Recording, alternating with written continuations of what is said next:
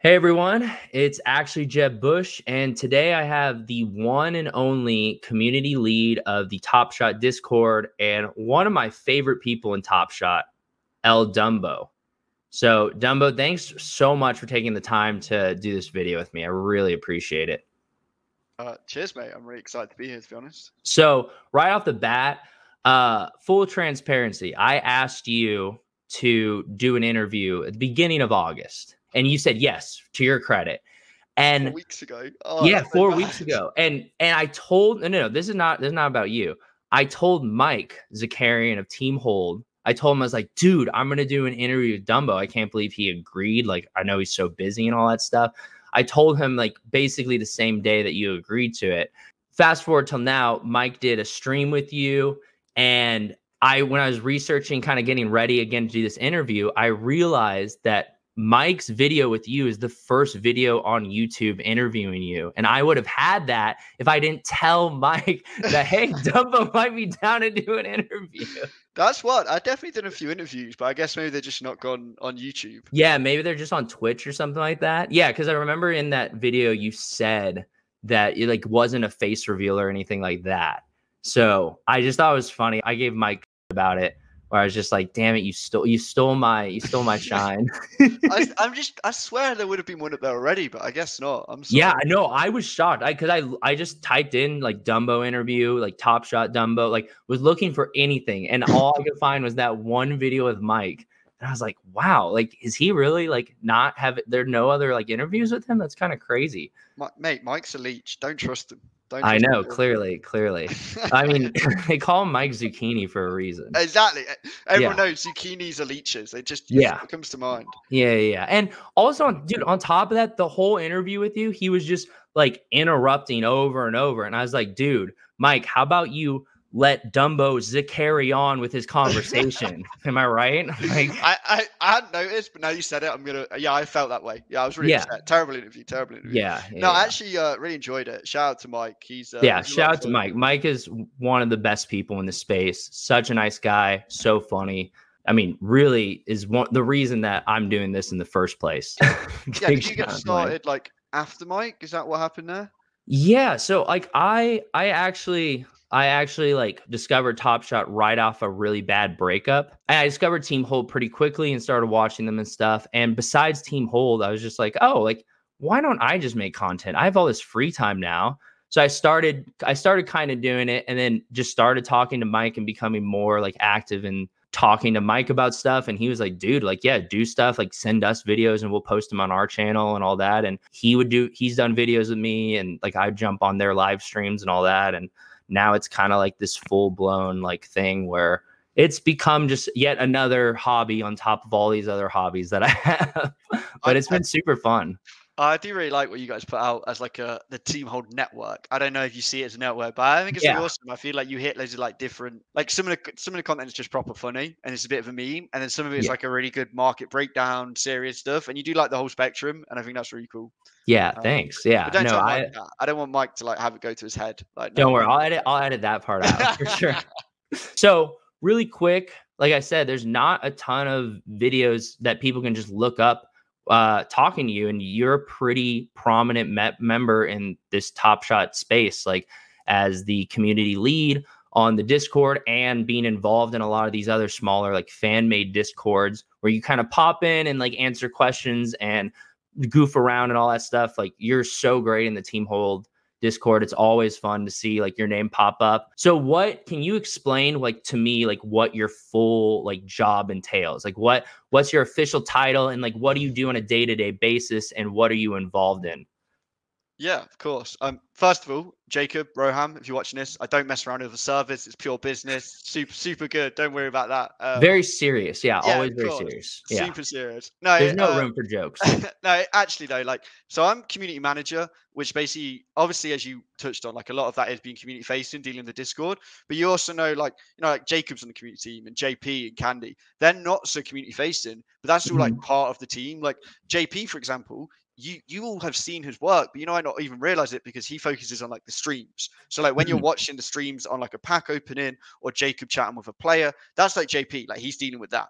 And then like, like for example, the WNBA launch, that was all like Candy just carried the community team through that. Like she dealt with the influences, she dealt with the community input for the product side of things, like just absolutely amazing there. But like Wow. what I do is I just go into Discord and I just deal with like, the front lines so that we can work as a team so that, when the community are talking about, like Candy comes to me and she's like, hey, I'm seeing people talk about the collector score around WNBA. I do think we should address it. What are you seeing? And then I can take it back and be like, hey, these comments have happened in the Discord. This is what we're seeing. And I work with the likes of Brad and Mo and Rob and Zach and Corey, who's joined as well, the community team.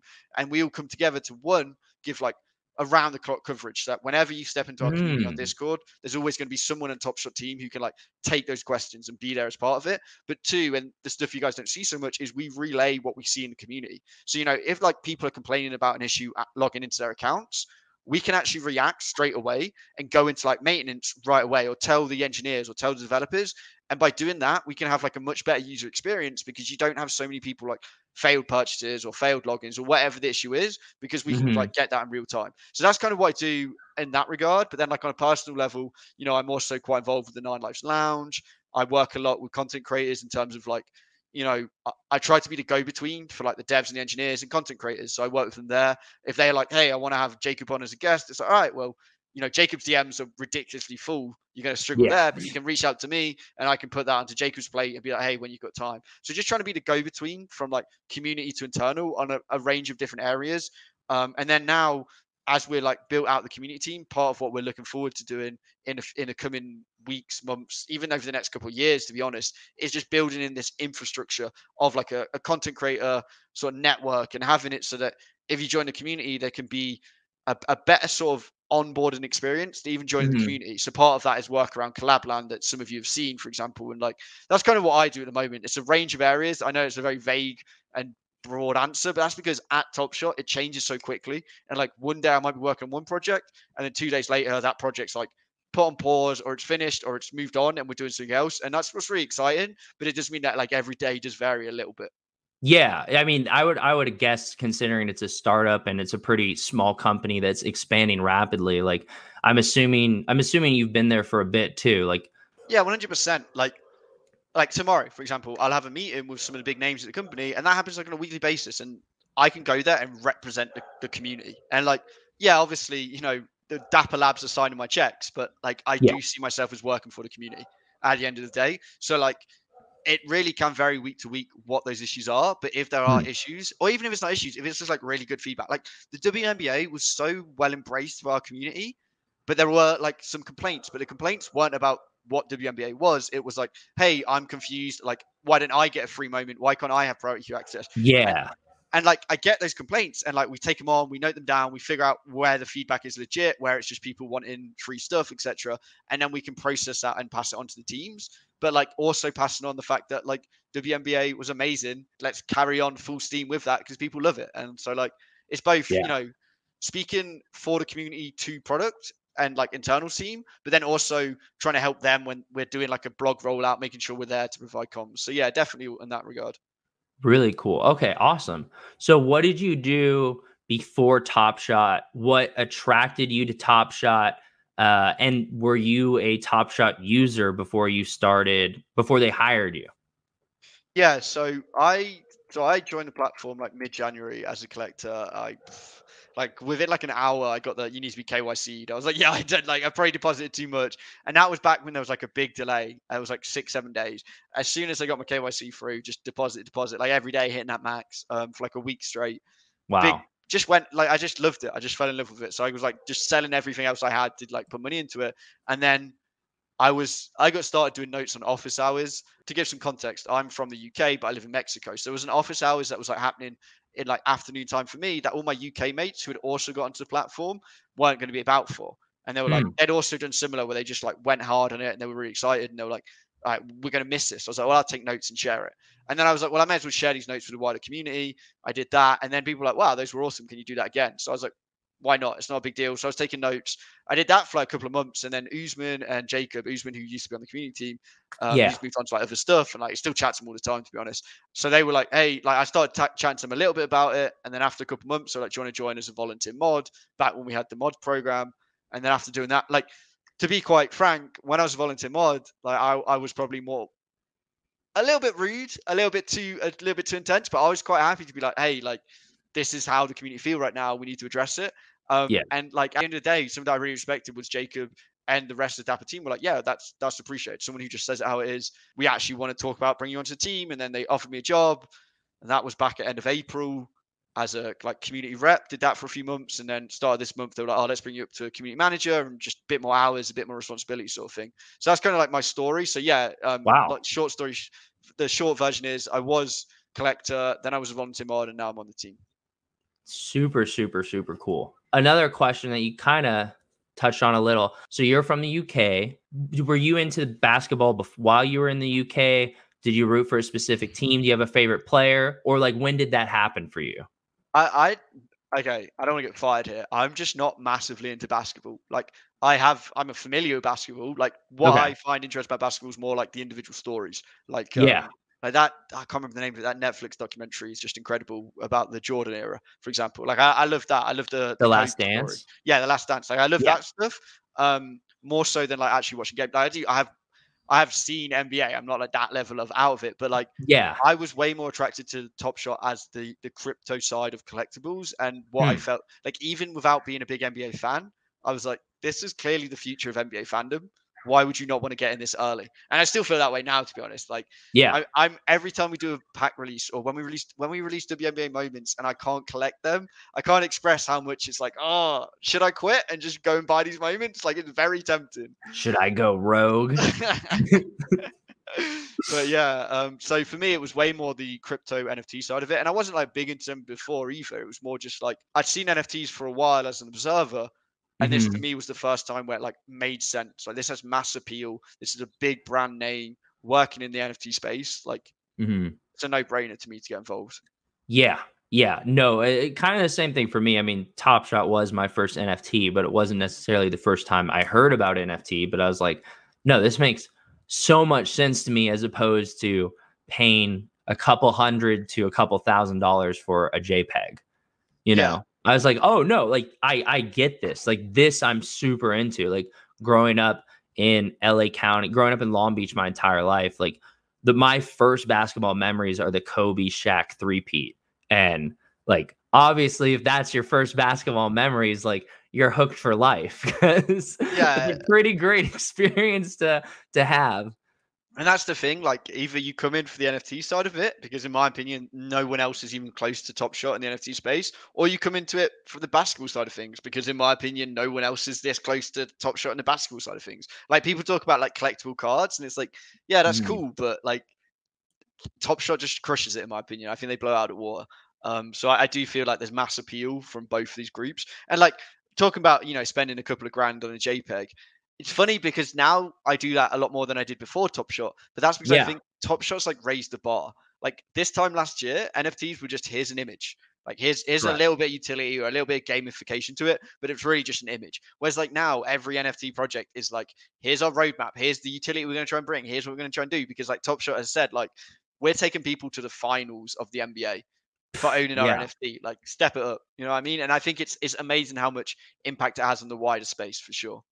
Yeah. So I assumed like, oh, this will eventually happen with Top Shot. But when they just out of the blue announced that, I was like, wow, like this is happening way, way faster. And they are like taking it to like the max of like, just like, hey, this is what we can do. Like, this is just a taste. And this is like a once in a lifetime experience. And even being at Summer League and like just so much of my experience was enhanced by Top Shot, which is crazy because I didn't win the Summer League contest or anything, but I got to sit closer to the basketball courts because of the Top Shot section. I got to meet a bunch of new people that I probably wouldn't have met if it wasn't for Top Shot. I got a bunch of moments and was able to sell the duplicates to pay for my Vegas trip. We're in such the early stages, and it's like, wow, like they are really, really doing such an incredible job with this, like, utility aspect of it, and like continuing to pump out like a high quality product and not water it down by any means.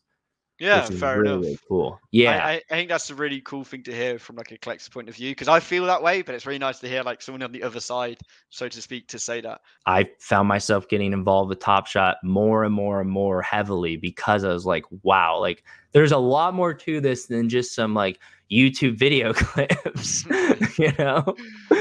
It's so funny to me when people are like, oh, why don't you just go get it off YouTube? I'm like, but like you could any piece of content you could say that about. Like, why don't you just go Yeah. download a picture of Mona Lisa? Like, it's a Well, I mean, ridiculous comment. I've downloaded a picture of the Mona Lisa, and I'm right now a ref running from the international police. So Yeah, of course. yeah, I'm filming this in a secure location, so don't let them know where my IP is.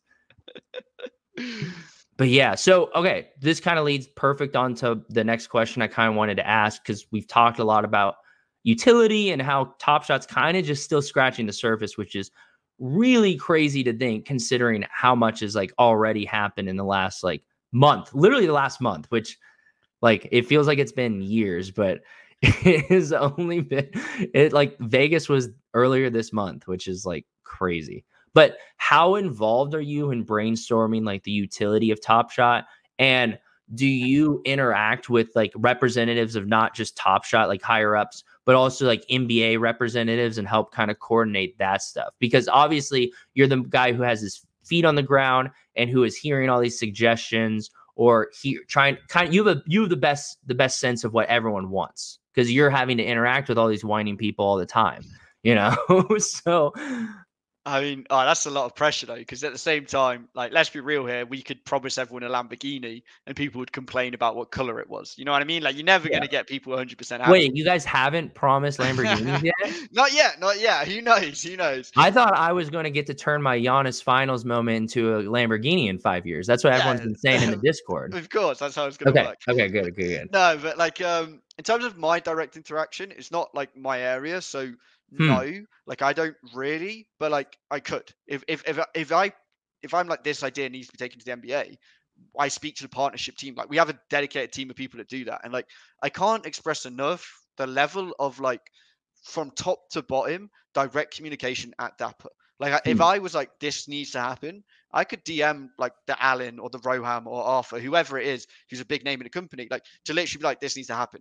I mean, we have dedicated discussions and meetings where all we do is chat about not necessarily, I don't want to put it in a box and say utility, but like ideas, be it utility, be it product changes, be it community outreach, be it any of these things where we get together and we bring this stuff up. And like, it's not just me, like Jacob will be in there, other community reps will be in there, like on behalf of community, and they will stop and say like, okay, what would community think about this? What is the community thinking if we did this? You know, and like, I can't express enough how much like it's a part of the conversation. Even if I'm not the mouthpiece to the NBA, I'm definitely like I'm as hearing as the community what you rep. have to say. 100%, like 100%. So I think it's really exciting as well, because it means if the community come together and has like a majority, clear, unanimous decision, decide a certain thing, to a certain extent, it will get implemented, or we can think about it. We can stop and be like, oh, that's a really good idea. Let's put it forward, you know? Yeah. So if you're watching this, I just want you to go to Discord and I want you to message Dumbo and say, I think a lot of us collectors really think we should get Lambos. So once enough of us message him, we will get Lambos airdropped to our Top Shot accounts. So that's how it works, guys. You heard it here. If enough people said Lamborghini partnership, I'm sure we could call Lamborghini, but you're not going to get a Lamborghini. I'll put that out there. But that's kind of what I mean, is that like, in terms of the influence and the reach that Top Shot has, it's the sky's the limit. Like, literally, you know, we've got brands that want to work with us and we're picking and choosing, and it's like a really exciting situation to be in, where it's like not what's best just because it's what's the most available. It's like and that's why like it takes time, is because we're picking what's best for us to work with, for the community, for the platform, for the long term. And I think that's really exciting. That's really great that you guys like have that foresight, because like there are so many companies that jump at the chance to get certain brands on board or stuff like that. But I think that, at least for me, just looking from the outside in, it is very clear that that's the case. Once again, when going to Vegas and seeing like the quality of the product that was like displayed there, like I mean, I'm sure the summer league thing took months of planning, but we didn't know about it literally till almost summer league. When they're like, "Oh, we're gonna have a booth," I was like, "Oh boy, is this gonna be like a mall kiosk where they're like, hey, like scan your enter your Top Shot here and scan your credit card." But it was this full blown booth with like video screens, and everything was so organized and polished, and that was so cool to see. Even like the shirts, like being on the chairs, like they are when you go to a game and they're giving out free shirts, like little touches like that were really incredible to see, where it's like, wow, that we're still in beta. Like this is not the peak. Top Shot's not like, okay, we did it, guys, like let's wrap it up here. Like they are just getting started, and they're already pulling out things that I thought were like potentially years down the line, which is so encouraging to see. I mean, even being on the inside, I'm still sat there like, I can't believe this is happening like this year. Like I put my collector hat back on, I'm like, are we really doing this right now? Like the WNBA launch, we saw like, I think 2 or 3 WNBA players in like a post-game interview or whatever it was, be asked by the reporter, are you excited to be on WNBA Top Shot? And that's wild. Like we have it as part of the culture to a certain extent already. And we're still like, not even like pushing that. It's just happened organically, you know? And like, yeah, you couldn't go to Summer League on those first few days and not see Top Shot.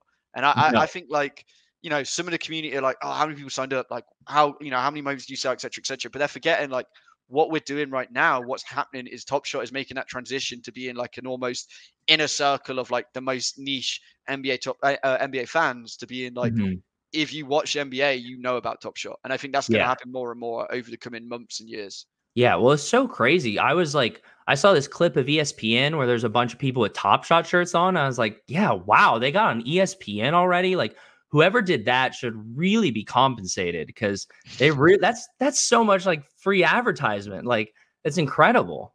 Yeah, and it's you know, that's the first time I see a world. I don't know when it is, but I see a world where like the ESPN are constantly talking about Top Shot.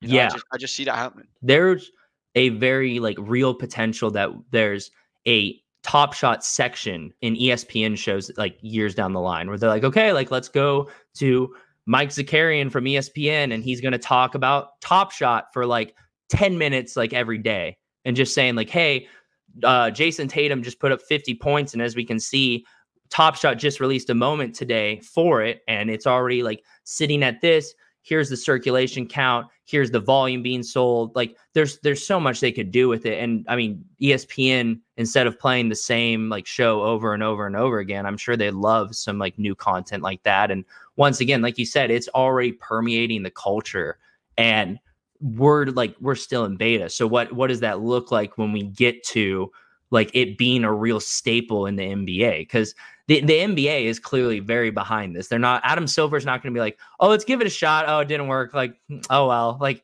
if they partnered with you guys, like they very clearly believe in this and are going to do what it takes to help you guys and enable you guys to make this work. And so, I mean, that's one thing that I'm so excited about, is like, we have like not even scratched the surface. And you can tell me if I'm wrong or say no comment or whatever. But in my opinion, I feel like as a programmer, from a programmer's aspect, there's just so much you guys want to do, but like it takes time to code all these projects and test them and make sure everything runs smoothly. And that's the thing that's holding you back, is like, you're like, yeah, we can't just release tickets and run it back and all this stuff at once, because like, believe it or not, we have to develop it.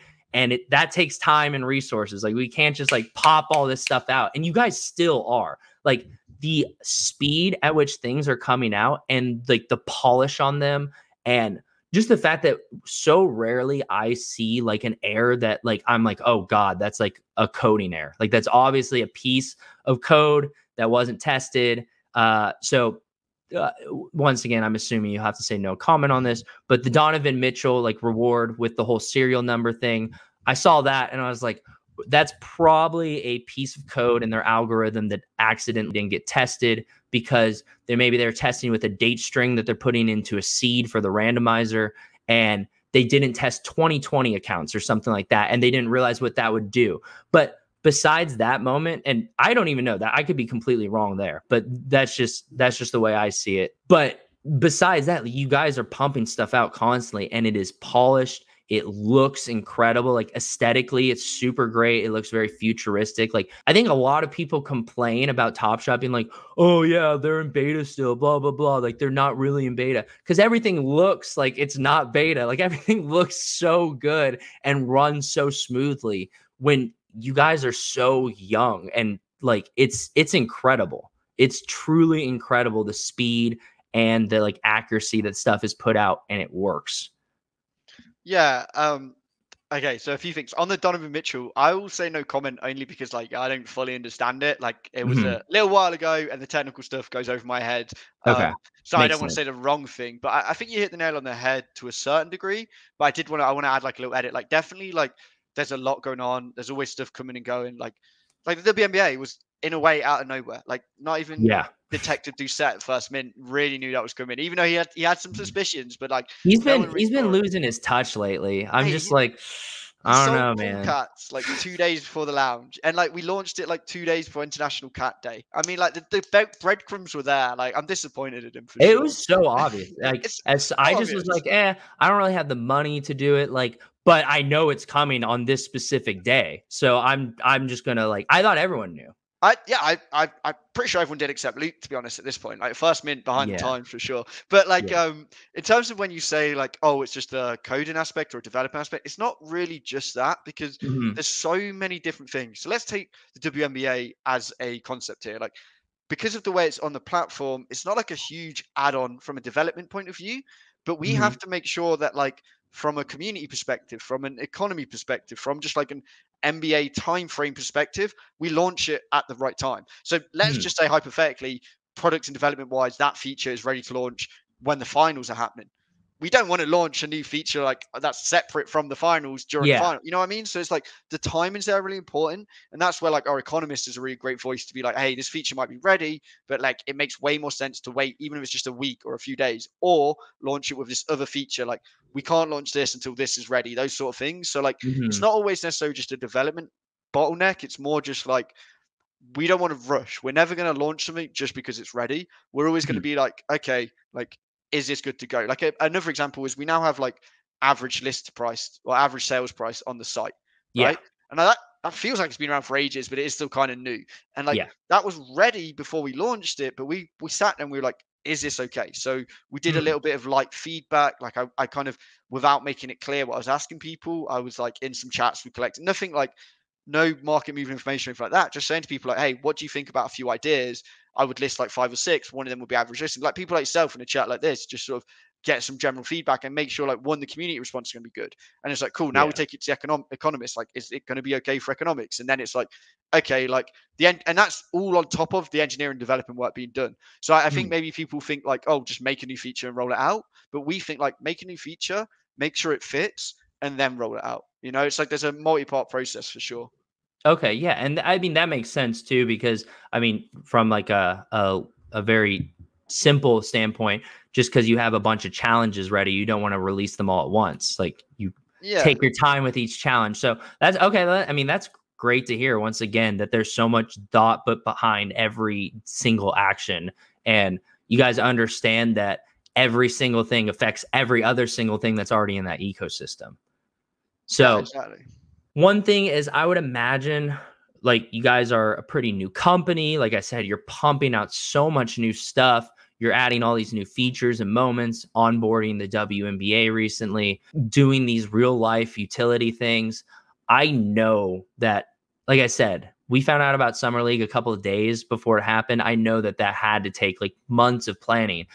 I would imagine there are so many people working a lot of extra hours who are so passionate about Top Shot, and they're doing all this work behind the scenes.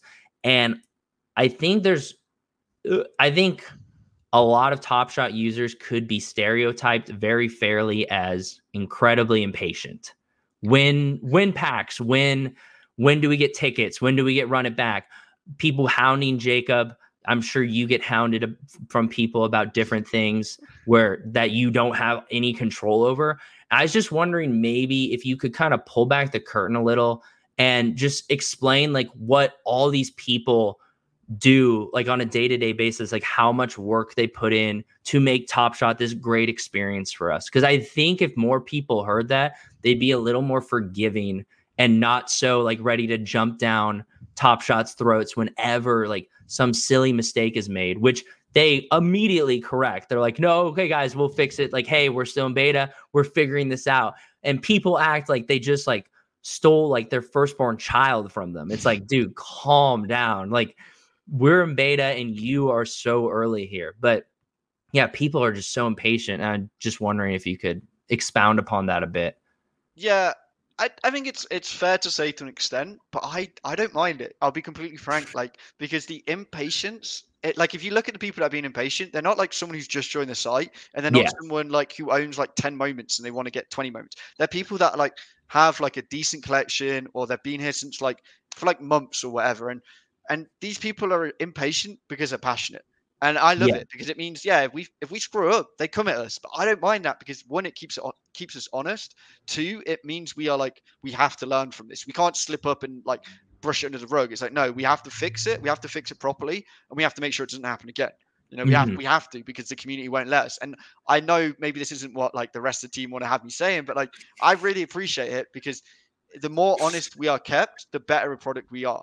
You know what I mean? And like if you look at the people that do, you know, DM me and they're a bit upset about a certain feature change or a certain tweak, like the fact that we can like minorly tweak collect score values of like 20 moments on a platform with many moments, and people are like, hey, this affects this and this, like, can we talk about it?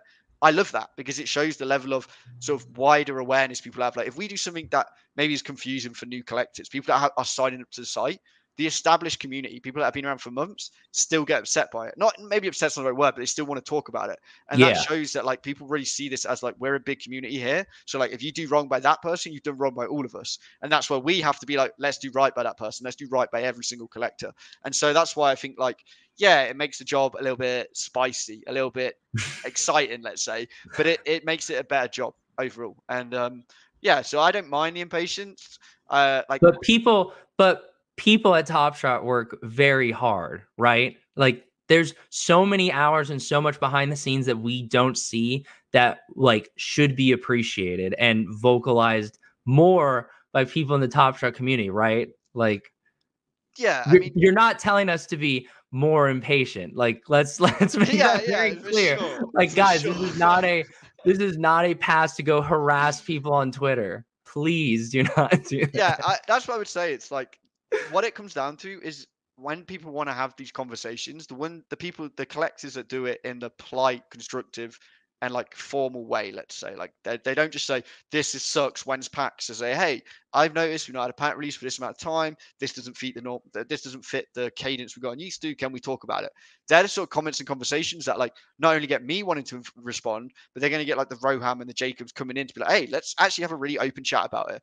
I think a great example, when I sort of alluded to earlier, is the WNBA collect score moments, the collect score value of the WNBA moments. Like, yeah, they came out in line with this series. It didn't feel like that was right, because this is a whole new launch of a let's call it a product within the site. And so like, yeah, we do need to address that. And we were having those conversations, and the community started having that conversation as well. And we weren't like, no, let's dismiss it. We were like, okay, let's talk about it. Let's bring it in. Let's have a internal team talk to community conversation and figure out where the solution is here. And so like, I think that will carry on happening so long as the people that are raising their voices are doing it in the right way, the right channels. You know, like, I'll be honest, if you want to come and say something like you're really upset, you're going to get a better response if you DM me than if you like try and blow up Twitter at me, because I'm like, I can't respond if you get really upset on Twitter, because that encourages it. But if you get upset in my DMs, I'm happy to respond and we can talk it out. And like, yeah, I don't want people to get impatient, but I definitely don't want people to feel like this is a closed door. Like, DMs are always open 24/7. Just slide in if you've got something that you feel is really important to say, you know? Okay. Yeah. So to dive down that rabbit hole real quick about the CS change, and we can cut this if you don't like, there's something you can't say or something like that. But I was someone this morning who was pretty vocal about my disappointment in the change, not because I don't think the moment should be worth a lot. I said from the get-go, they should have probably been worth 18 collector score points. So because it's series 1 of the WNBA, just like series 1 of the NBA is 18 collector score points. And I get that there's like optics where it's like, oh, why are the NBA moments worth so much more than the WNBA moments and stuff like that. But it did rub me kind of the wrong way where you guys dropped is like, oh, 2 collector score points for the WNBA, but now we're just going to change it. Like we can kind of change things whenever we want. And we're just going to go ahead and change it. And obviously, I know that there's a lot of conversation that happens behind the scenes. This wasn't one person reading a post on Twitter and being like, oh my gosh, like we have to change it. But it did seem extremely reactionary as opposed to like you guys even coming out and defending why you chose 2 collector score points or explaining better why the WNBA should be worth more as opposed to just being like, oh, it's like a big deal. And this is some of the stuff I speculated on. So feel free to tell me I'm being an idiot here or not seeing it from like the perspective that you obviously do. But one of the things I said was like, yeah, like it makes sense. Like if you're a new user who joined Top Shot for the WNBA, you shouldn't have to get straight armed and forced into buying NBA moments in order to have a good collector score. So like if you're just a WNBA fan, like I'm just an NBA fan, I'm excited about these WNBA moments. I've got a couple, but I'm that's not my focus. So if you're a WNBA fan, you shouldn't be like, oh, I'm going to collect the whole set. Why is my collector score so low still? When I've invested like a lot personally, whether money or time or like thought into this new platform. And obviously that would coincide with possible issues with being eligible for the playoff packs and the finals packs for the WNBA. And you wouldn't want to burn a new user by being like, hey, I know you're really excited, but you can't have access to this yet because, you know, you haven't earned it. Like your collector score isn't high enough, even though you have all the WNBA moments. Yeah. I mean, so it's a complex issue because, yeah, you know, I agree with the point of like changing it mid-series or mid-season. Like, oh, I don't know how I feel about that. But like, I don't want to step on anyone's toes or upset anyone here, but I think we need to step back and remember like when we launched Collector Score, how it looked compared to how it looks now, because we've tweaked it and changed it. And I do personally feel we've always said like Collector Score is this like work in progress, trying to make it, you know, the best it can be for all collectors. Now, I appreciate that when we do a change like this, people are like, well, could you change this in this moment mid-series? It's like, no, like that's not the precedent we're trying to set here. But this is a whole new product on the platform. This isn't just, oh, this is a new set. This is a whole new sport we're bringing to Top Shot. So if we feel like the collector score isn't right, it makes sense to change it. Now, that doesn't mean that collector score for other moments can't change in the future, but we will always try to be considerate of how we do it. Like no one on the team is okay with anything that might be like a rug pull of like, oh, reduce the collector score points. No one wants to do that, like across the board. And you guys have made that really clear. Yeah, exactly. But what we do want to do is, like you say, we want to make it so you can be a someone who's a collector of just WNBA moments and still have a decent collector score. Like that seems like a no-brainer. Obviously, as there's not a ton of WNBA moments out right now, there's not like all the team sets out yet. There's not a bunch of sets you can collect for the bonuses. A WNBA drop will have to account for that in some way because like it doesn't make sense to say you have to collect NBA moments to purchase more WNBA moments. I don't think that makes sense to anyone. One thing we do there is we just adjust it by saying, okay, let's just increase WNBA collect score points. And I don't think our communication was necessarily lacking. It's just like we don't want, you know, think about it like this. If you sign up, you don't want to see like controversy or big discussion around it. You just want to enjoy collecting those moments. So like we have faith that our collector base, our community can see both sides, and we can say, hey, this is what we're doing, this is what we're saying. Here's like the reason why we touched on it. Here's the changes. And as we've seen today, there might be people like yourself who were a little bit vocal about it. No one was really against the core idea. And I just want to say, like, a little bit off topic, but I loved seeing that. I love seeing that there was no one coming out like, oh, this is unfair, etc., etc. Everyone got it. The issues we're talking about are these like potential issues of will this change how collect score moments work again in the future? And you know, I wouldn't worry about that personally because this is a very niche one-off situation. Does that mean that your collect score moments might change in the future? I guess in theory, yeah, but we would always do that in a really tactical, thought-out way because you know we have to create a collect score system that works for multiple years, and who knows what happens in a year, 2 years, 5 years time. But we don't want to have like a treadmill where it's an always increasing collectible value, because then new users will always struggle. So we have to balance, like, you sign up to the site, you can start collecting those moments. And one of the ways we've done that, for example, is the tiered pack drop, where there's like different collectible drops. So like stuff like that, I feel shows that we're really considerate of all these different aspects. Oh, I definitely agree 100%, which is why I kind of was a little weirded out by this. So I guess my follow-up question would be, why wasn't there a higher collector score from the get-go? Like, why wasn't, before the release, why wasn't it brought up that, hey, this is a big deal, this is the first time we're dropping WNBA, these collector score moments should be higher, obviously, because it's the first series of WNBA. And my speculation behind that was, oh, you guys determine things like mint count and just collector score via algorithms at this point, based on like user, maybe like marketplace volume, things like that. So you can be like, all right, let's not create bottlenecks. Let's not push these moments too high. Let's not keep them too low. We want to make them accessible to all new users, all this stuff. But I mean, if you guys decide collector score like in a discussion, then obviously like my whole issue, it changes a lot. Cause then I'm like, oh yeah, that totally makes sense that they saw the mistake and fixed it. It's a bummer that it didn't get brought up during the meeting, because I think it would have been really important to say like, hey, like this is really important to the WNBA, to us, to Top Shot. And like, we want you to know that we value these as much as we value Series 1, because this is Series 1 Top Shot debuts of some of these crazy good WNBA players like Ionesca and Tarasi. I think that's how you say it. I'm still learning my WNBA. Right, mate, I can hardly say like NBA players' names, to be fair. Yeah, look, at the end of the day, as we said in the blog today, it was just a bit of an oversight. And that isn't necessarily like an okay or acceptable reason.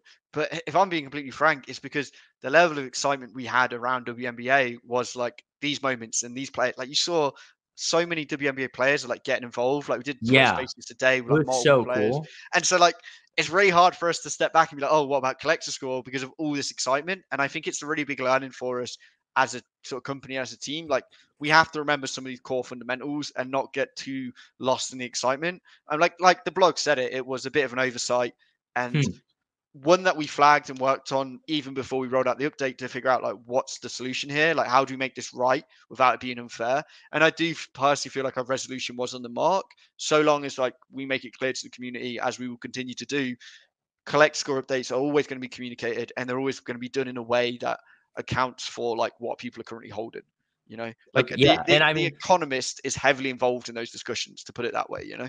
Yeah, makes sense. And yeah, I mean, I was very much agreed with this solution, but there was someone that had brought it up on Twitter that I kind of had pushed back on the day before. He's like, yeah, why is this not like this? I was like, well, Top Shot, like, consistency is very important, and the timing's kind of unfortunate, but it seems that Top Shot's just making it clear that common moments are common, rare moments are rare, legendary moments are legendary. And unfortunately, the WNBA came out after they made that decision going forward. So, and I was like, you know what? Like, I respect that decision, because consistency is super important, and users knowing what to expect. And like you said, you guys have done such a good job at never rug pulling like users and all. And if anything, just being like, hey, we didn't really see that coming, so we're not going to take that away. But moving forward, that's not going to be there. Yeah, and it's like, it's difficult with the WNBA specifically, in the sense that like the season of the WNBA like is different to the NBA season, right? So we already said Series 2 NBA finishes after the finals, and then we have this like, okay, Series 3 starts next season, but WNBA season is kind of in that middle. So it's like, it's just difficult in terms of like, there's a year of events here. We had took our series to be on the NBA season, but we don't want WNBA to feel like it's not also an amazing season. So like, I think, I don't know how it will look in the future for like the next year, for example, but I do think in this case, it does make a lot of sense to go back. And it's just a shame we didn't see that before it went live in product, to be honest. Okay. Yeah. I mean, that's great to hear. And yeah, I'm sure like, you guys are still in beta at the end of the day, and everything's a learning process. Yeah. I, again, not to pat ourselves in the back, but I do feel like the WNBA launch was just amazing overall. And these sort of like bumps and issues we ran into have all been fixed or are fixable, which is really awesome. Like, I don't think this would be a continued discussion in even a couple of weeks' time, No, because I people will don't think realize like this is a one-off situation sort of thing. And no, I mean, you got me. Never, like I said, never watched a WNBA game. Do not know. I knew Sabrina Ionescu because of Kobe and like her close connection with him, and like how she spoke at his funeral and stuff. But I did not know any WNBA players or anything like that. And this whole rollout got me excited about the WNBA, where I'm learning these players' names and watching their moments. And like, I'm like, oh, maybe. I don't know, maybe if I have time, I will catch like a WNBA game, or maybe I'll watch the playoffs at the very least, and we'll see what goes from there. And I think that's one thing that's really cool about Top Shot is we've seen, and I got to give credit to Mike about this because he was very super pro WNBA and got a lot of pushback from people at first. And he was like, look, guys, like there was a bunch of crypto nerds who came into Top Shot not knowing anything about basketball, and now they all watch basketball. You're telling me that this isn't going to like encourage people to watch the WNBA and get excited about the WNBA? And I mean, I think he's for sure right about that. And it's really exciting to see, like you said, all these WNBA players just organically like tweeting about it and them getting just as excited about it as well. Like you said, in terms of people getting into NBA from MNFT, I think we will see the same with WNBA. I think we're seeing it already. But what's really awesome is there's some voices that were already on the platform of like female collectors who I maybe like spoke to in DM a little bit before when they were like asking some account questions. And now they're like proudly on Twitter being like, I'm so happy to see these moments. And like the embracing of this community is awesome. And I think it surprised me. I think it surprised a lot of potential observers of like taking a group of a male dominated environment, typically speaking, of NFTs combined with NBA, again, quite male dominated fan base, and introducing a more female dominated fan base. And it just going well. Like, yes, there's always going to be some like trolls and negativity, but I would say it's in the minority, and I like strong minority. I mean, like less than 1%. Yeah. And the way, like, I've been tagged to like, hey, can you deal with this guy? And before I even managed to like ban the guy from the Discord or kick him or temp mute him, whatever it is, so many people in the community are like, that's not cool. You can't say that. You can't say that. What are you doing? Get out. We'll get like, and it's like, it's insane. Like how self-policed this community have been has got me really excited for what happens in the next few months. And that leads to what you were saying about people watching the WNBA. I feel like it's already happening, and we aren't even pushing it. People are just like, yeah, I want to watch it. I want to find out what's going on here. And it's like, it's great because for the next couple of months, NBA's in the off season, WNBA's playing. Like, it's awesome that we can start talking about it and start watching it as a community for sure. Yeah. And if you like basketball and like you said, NBA is not on, like why not watch some WNBA instead of watching that highlight reel of LeBron for the 70th time on YouTube for free? So put it in a showcase, mate. You can watch it back to back. You go. That's true. It's a much cleaner transition. So when you created the Nine Lives Lounge, and I know that you are the person that kind of spearheaded that. I know there's a lot of people behind the scenes that are all helping with that. So want to give them credit as well. But you're definitely the front facing person of the Nine Lives Lounge. When I hear about the Nine Lives Lounge, I usually hear about Luke as well. I don't just hear about things that happen in it. They're like, yeah, and Dumbo had to deal with this, or Dumbo like said this, or something like that. So one thing that's been really interesting that I've kind of been sitting back and observing is now, obviously, to get in the Nine Lives Lounge, you have to have 30 of 30 cool cats. That's the only way to have access to it. And this started to get a lot of people thinking like, oh, I wonder, like, are they going to create a Discord for the Hustle and Show set? Are they going to create a Discord for the Scene Star set? Are they going to create different Discords for collecting like an entire team? Like, are we going to get exclusive access to all this stuff, like based on our collections? And while I think obviously there will be utility around stuff like that in the future, it does concern me as a user that this system and this idea that's kind of permeated the community in like the recent times since like the Nine Lives Lounge blew up and it's been such a great success. I would hate to see Top Shot become kind of a class system where it's the haves and the have-nots. It's like, hey, if you can drop like 10K on this set, like you instantly are in this like exclusive group. But you know, if you're really passionate about Top Shot and you love Top Shot, and maybe you're like a diehard Laker fan or a diehard Bucks fan or something like that, but maybe you really can't afford to just drop a ton of money on the whole Bucks team set, I would want to make sure that those people that are passionate have just as much access and feel just as included in the community and with other Bucks fans and stuff like that as the person who can afford to just force themselves into whatever like sub community gets created. Because we've seen some of these discords. Like I know I completed the Hustle and Show set, and when I did, someone replied to my Twitter and was like, "Oh, you should join the Discord." And I said, "Piss off!" Like, no, I don't have time for that. And I like love the Discord. I love the Team Hold Discord, and like the fact that we have people in there who are whales and like have dropped incredible amounts or have like accounts that are worth so much. And there are people in there who have their accounts are worth like $50 to $70,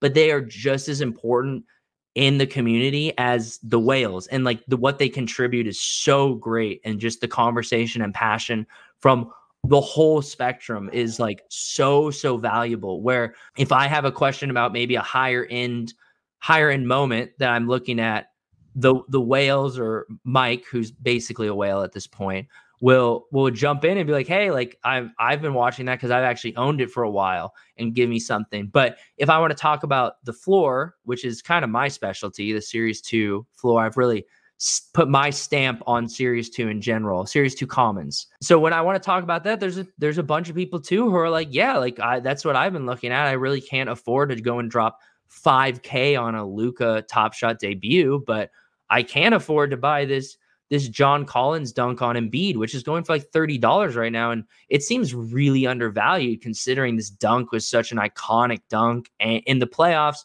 and he wore the shirt after it and all that stuff. So how does that look in the future, where you are rewarding users for collecting and holding sets and stuff like that, but also not creating this exclusive gated system where it's basically like it ends up with you either got in early or you have a lot of money, and otherwise you're kind of out of luck? Definitely a few things I want to touch on here. I mean, first of all, I love when you're saying like every collector's equal in terms of their input there. Like, I strongly agree. Be it like a whale who owns 1,000+ moments, or be it like a guy who's got 10 moments. If they've got good ideas, like that's awesome. And with the WNBA, with all these new collectors coming in, we're seeing people that are just getting to the platform but giving great feedback, and that's amazing from like a whole new perspective. Yeah. Like, but at the end of the day, at the same time, those people that have the bigger collections, either because they put more money in or they got in early or whatever, they tend to pay more attention to it. And that's just kind of what you should expect. If you put $10,000 or if you put $20, like there's one group of people who are going to probably pay more attention. But at the same time, like there's certain big name collectors who I DM with almost daily because they have great feedback, great input, and they help suggest. I couldn't tell you the collection values off the bat for all of them. Some of them I know are big, some are small. It doesn't matter if they've got great input, So I just want to say that first of all. I do definitely appreciate where you're coming from in terms of like, we don't want to be a class system. Like 100% agree. But as you say, like the NLL so far, we're still like in the first month. It's been awesome. I'm really excited to see what happens with it in the coming months. Like, and so many people are working on it behind the scenes. That wouldn't really be something that's scalable for like all these other groups for sure, even if we decided we want to. Second of all, like the NLL is the cream of the crop. So I don't think we have to worry about there being anything else like that. They haven't just got one chat channel. They've got like a whole group, and there's a whole discussion there, and there's all these perks. I do think it's really cool though to be able to explore. And I'm not saying it'll be team sets or like normal sets. I'm not saying what it will be, but to explore something around the idea of like, you own these moments, you get access to this. And it could be as simple. And this is something that I said I want to stop rolling out. You can't access the main Discord chat channels if you don't at least own a few moments. And the idea here is it's not like super exclusive. It's like buy a couple of packs, and you sign up to the platform, you get 2 packs pretty much straight away, as long as you have like 100 collectors, etc. Like, we're not making it difficult, but we're making it so you can't just be in our Discord chatting to the community if you don't own moments. Because that way we are gating the community, but in a way that makes sense. You want to chat to collectors. Once we implement that, I do personally like the idea of being able to say, hey, you have these moments, which mean you're like a fan of this team. Come and chat to other collectors that have these moments and that are therefore fans of this team. But it's super important to myself and the rest of the team that we don't make this like gated by a high number, like a high buy-in. And I think that like figuring that out is part of the process of doing it. I do think there's a world where we say, maybe it's like we do a challenge, and if you hold those challenge moments, you get access to a chat channel to talk about that challenge for like the week that it's running. Like that makes sense. And even if it's a Yeah. high buy-in, it means you're talking to people that are doing the same journey as you. And I think that's Yeah. a really exciting thing we could do, like these temporary pop-up channels based around moment ownership, but not in the same way of Nine Lives Lounge as like a permanent thing that's going to have all these perks and bonuses. So I do think that it will happen, and it will be like a fun experiment that we do within the community on Discord. But I'm Mhm. super conscious of everything you've said, and the idea is to be like, okay, it might literally only benefit like these people holding these moments, but we would Mhm. do it, one, across a broad range in different ways, and two, it would benefit the wider community because, hey, maybe the Lakers are playing tonight, right? Let's say it's series 3, Lakers are playing the Bucks, and everyone's talking about it. Well, what if we could make it so that Lakers fans and Bucks fans had their own channel to chat about it?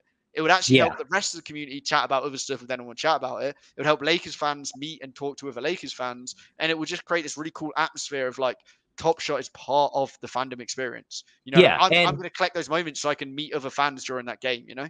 yeah, exactly. And I think one thing I know I said a lot there, but one thing to kind of point out, just to your point, is once again going to summer league, there was a Top Shot section, and the only rule was you had to be a Top Shot collector to sit in there. They didn't check my account value. They didn't check how many moments I had or when I joined the platform. All that mattered was that I was a Top Shot collector. And I talked to a bunch of other Top Shot collectors and had incredible, like, great conversations and enjoyed the game so much more because of it. And I never at once asked them, like, hey, like, what's your account value, by the way? Like, when did you join? Like all this other, it's like, because that didn't matter. Like, what mattered was we were there because we loved basketball, first of all, and then we loved Top Shot. And that's obviously a great starting point to leading on to further conversations beyond that. And then, I mean, I also got the why do you have a bear suit in Vegas question quite a bit too. So that also led to some great conversation. Yeah, and that's what we want to do is taking that concept and doing it like virtually, so to speak. Like not Yeah. to sound too cliche, but doing that in Discord where it's a fun way that makes sense. And it's going to be a slow rollout. If it's not working, we'll retract and we'll change it, like for sure.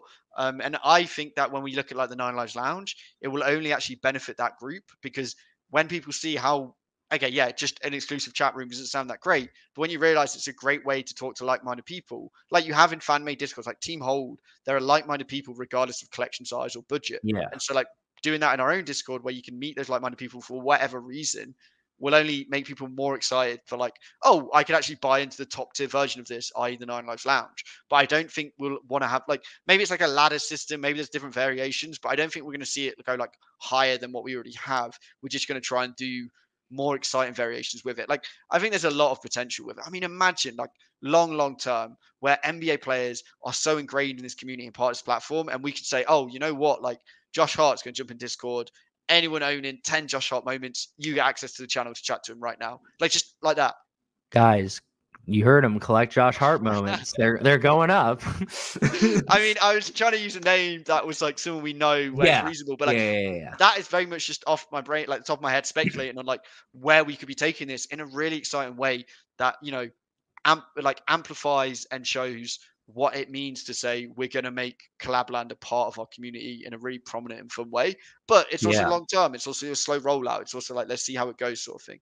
Yeah. I mean, Yeah. and that's great to hear because yeah, it does have so much potential, but it is something that is complex and definitely has to be approached very carefully because it could result in undesirable like results that maybe even weren't foreseen. So I'm once again just glad to hear that like there are thoughts around this and you guys aren't rushing things and like really making sure that everything that's released is released at the right time and for the right reasons, which is so great to hear. So before I let you go, I have to know, what is your biggest Discord horror story? What is the moment that just made you question, like, gosh, do I want to do I want to stay here? Like, can I deal with someone like this again? I What's think taking years off your life, Dumbo? just talking to you, mate.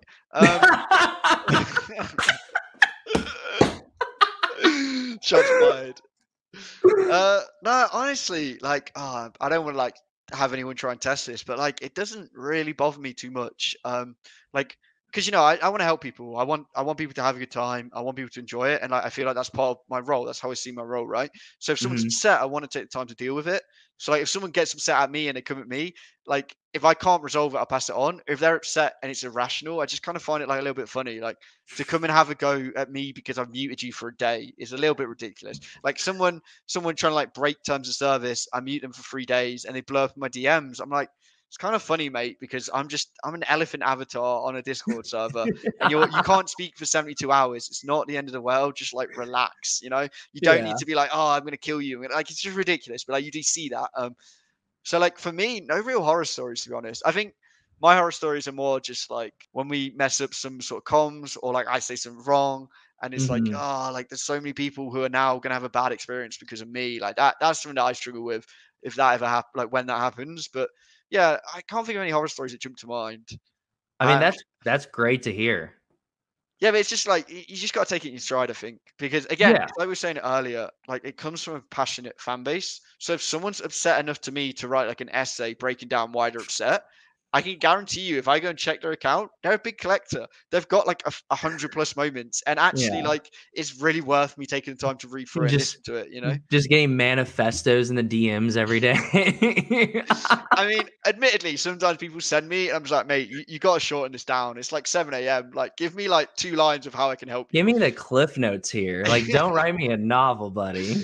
But like, if I've got the time, I'll read it. Like, I read and respond to every tag and DM, and yeah, it gets a lot. But like, Yeah. The Discord I spend the most time in by far is the Team Hold Discord.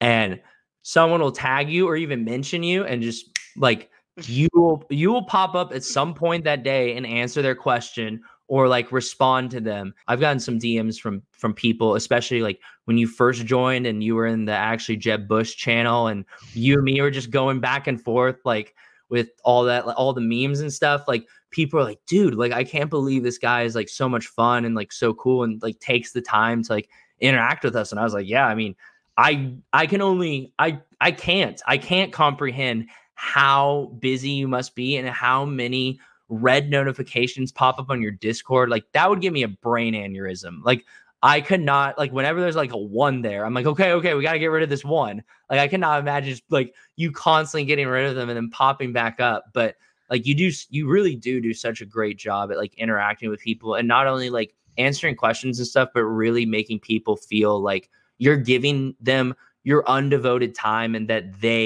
like it gives them like a very like special moment. I know, like I said, talking to them, they just feel like you've really like taken the time out of your day to interact with them. And we all know like you're kind of a big deal. So like it's the British elephant. Like not everyone gets to talk to a British elephant. I um, don't think there are many elephants in the UK to begin with. just really appreciate hearing all that. I mean, that's just awesome. I mean, that's why I do it at the end of the day because if it means a lot to someone, it's worth it for everyone. If that makes sense, like if Yeah. you can have like one person a day who's like my experience with this platform as a collector has increased is better now because of this interaction.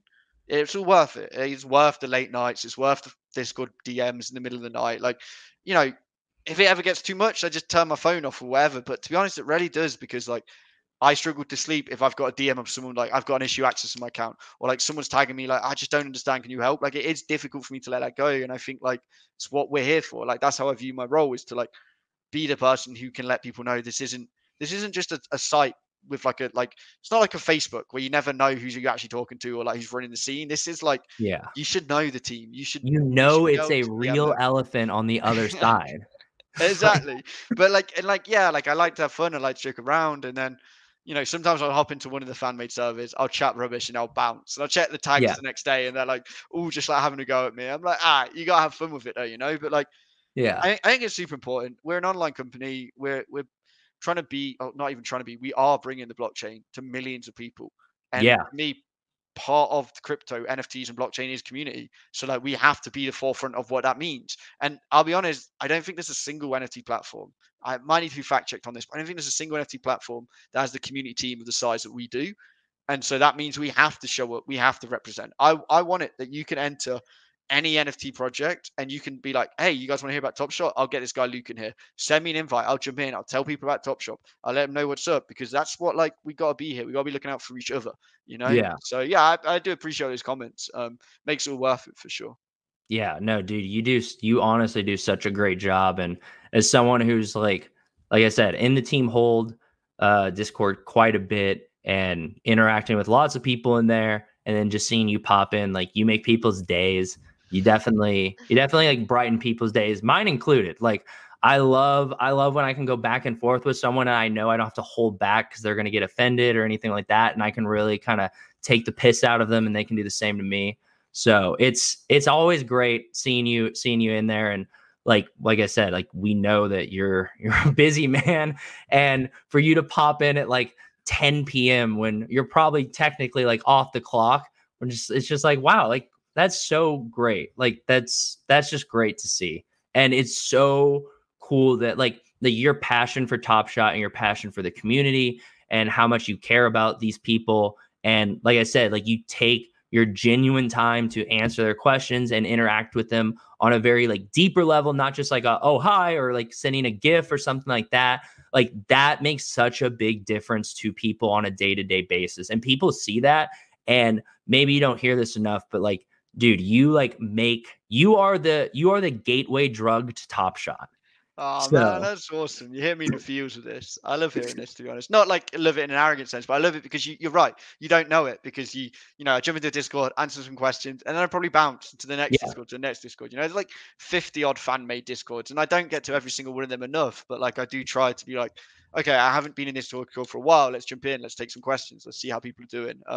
So it's just nice to know that it isn't a waste of time in that regard, because I'll be honest, it's not necessarily part of my job. Like, no one saying, Luke, go do this. I'm not getting extra pay for it. You're right. Like, it's outside of my working hours, but I do think it should be something that we're doing as a platform, as a community, Yeah. And at the same time, like, no one in the team is ever going to come at me, but I can't believe you spent an hour in team hold instead of an hour here. Like, they get it. Like, Roham, Jacob, everyone. Team hold is a lost cause. Get out of that Discord. They have a guy who calls himself JebBush in there. Like, what is going on with that circus show? But like, that's the thing, is that, like, and I'm not trying to be negative here, but team hold is one of the smaller groups, right? But when I can take that, like, when Mike said to me, hey, I'd like to get Jacob in for chat, and I take it to Jacob, he's like, I don't really know about him yet. I'll have to do a bit of research, but sure. Like, he just like, he sees that, like, Jacob is one of the busiest people on the planet, I swear, and he sees the value. No, we see it. Yeah, he pops up all the time on all these different things. I'm like, is there like 3 of him? Like, how is it working? but he still will take the 15, 20 minutes to go onto like a small stream or whatever. And I'm not trying to say team hold isn't worth it. I'm just trying to point out, like, he could just go on ESPN. He could just do only the big highlights, but he's like, no, because community is at the core of everything that we do. So like, just trying to emulate that and carry that through is definitely something that I'm trying to. Well, I mean, just even you taking the time to do this, like, I am very, if team hold is like small, I am a nobody. Like, everyone, there's like some recognition with the whole like bear meme and like the tinfoil meme and like being on ESPN and like the hot takes I have on Twitter and like I don't hold back and all this stuff and all that. But like, no one really knows who I am. They're like, oh, that's that weirdo that calls himself a Republican, a person who ran for president as a Republican. I don't know if I really want to interact with someone like that. Just for clarification, not a Jeb Bush supporter. It is not a political statement at all. It is very much just a meme. Like, that is all. And I did not think it would turn into anything like this. But at this point, like, the name's there, and me to change it would be a little weird. So. I mean, yeah, you gotta remember you're talking to a guy who's called himself Dumbo. So like, I don't. Yeah, that's a little more like PC friendly though than actually Jeb Bush. I mean, it is until you join a company where you have to be referred to, and I have like support. The support team be like, "Hey, we got an email come in, a support ticket come in saying that Dumbo told them something." And I'm like, "Oh yeah, that's me, guys. Yeah, sorry about that. I'll clear it up what I was on about." Like, yeah. That's so funny.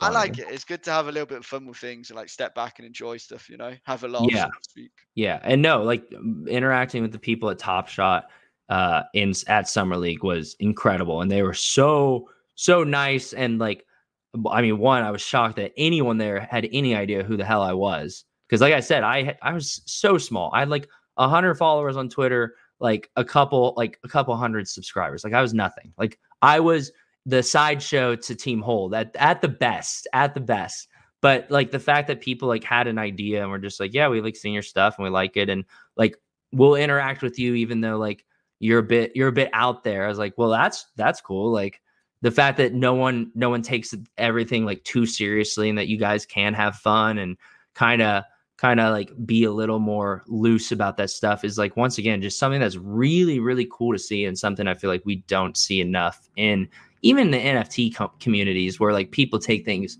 so seriously. And it's like, dude, you're a picture of a lion. Like how can you not like laugh at yourself for that? Like 5 years ago, did you ever in a million years think that this best represented you? Like, come on, like let's have a little fun with this. And I think it's so cool that Top Shot like can even like make jokes that, yeah, like go watch it on YouTube or something like that. Like the fact that you can joke around about that stuff and say like, hey, no, it is not a YouTube highlight. Do not say that, like, or leave this interview or something like that. Like all that stuff is like, they're just little things, but they all add up so much into like what Top Shot is as a product. Cause it's not just these highlights. It is like the community. It is all these people behind the scenes that are like making it such an incredible experience with the utility, the working with the NBA, like creating communities, all this stuff. Like, I mean, like I said, if you would ask me 5 months ago, what do you think about Top Shot? I would have said, what the hell is Top Shot? And now it's like something that I can pretty confidently say has like drastically changed my life for the better. And that is wild. That is wild. Like who can say that about some like random hobby they picked up and like got into kind of almost as a meme? Like it's an incredible thing, and it's only the beginning. Yeah, I think you hit the nail on the head, and it's true. We do like to have fun. I think we've got a really good team that can strike the balance of fun but serious when we need to be. And I Yeah. do agree. I think maybe some other projects need to like chill a little, and some need to be a little more serious. And it's a learning process. When you push the line on these things, sometimes you cross it, and it's about pulling back and knowing like how to react properly.